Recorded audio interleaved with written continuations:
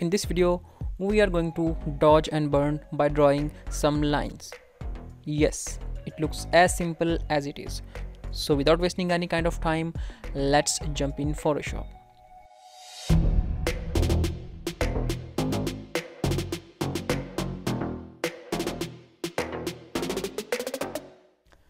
Welcome back everyone, my name is Adnan from Tasty Tutorials, and in this video, as I already told you, we are going to learn about dodge and burning with drawing some lines.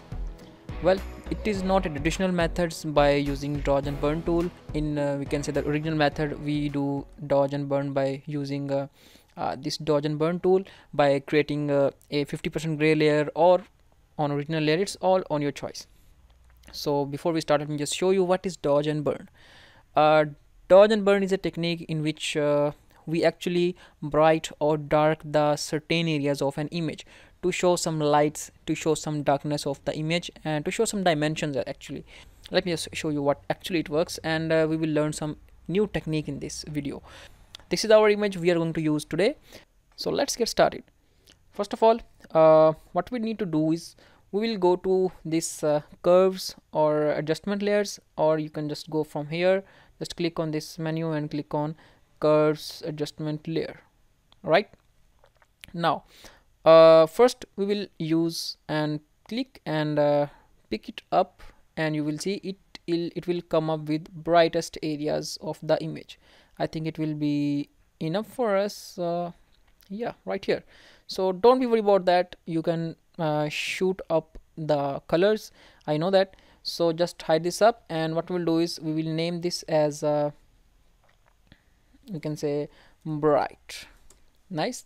And just select or click on this mask button or mask shape and press Ctrl I to invert this color to black. Now we will create another curves adjustment layer, and this time we will go dark side of this image. So I think it's good enough for here for us here. So nice. Now we'll hide this up, and same thing, we will rename this to dark. Okay, now click on this image mask and press Ctrl I to invert this mask to convert into black. And now what we'll do is we will click on our bright layer, and I will use our brush tool and just size it up our brush, zoom it in into our image nicely. And now what we'll do is we will draw some lines and curved lines, however you like, to on the lighter area. You can see there is the light contracting on our character. So right here, right here,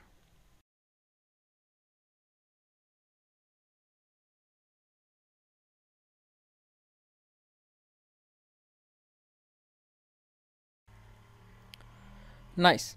Now you can see that we have drawn the lines on where the bright side is shown. I mean that where the light is coming or attach or contacting with our image.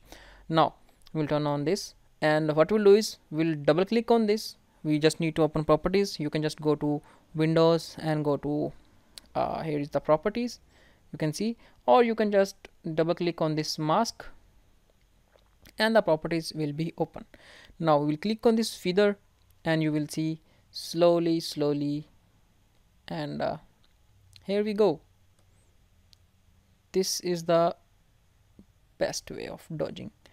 Nice. It's nice, but it's too, we can say that sharp. I think it's nice here, 45. And now you can see dodge and burn works properly.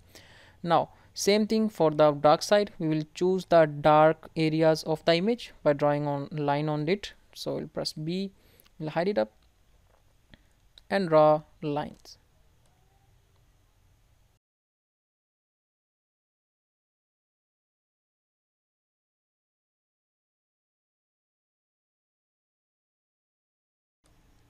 Nice. So I have selected the dark side of dark parts of the image, and now what we'll do is we'll double click on this layer mask again, and we will call up feather, and we will slowly vanish the feather, so where you will feel better.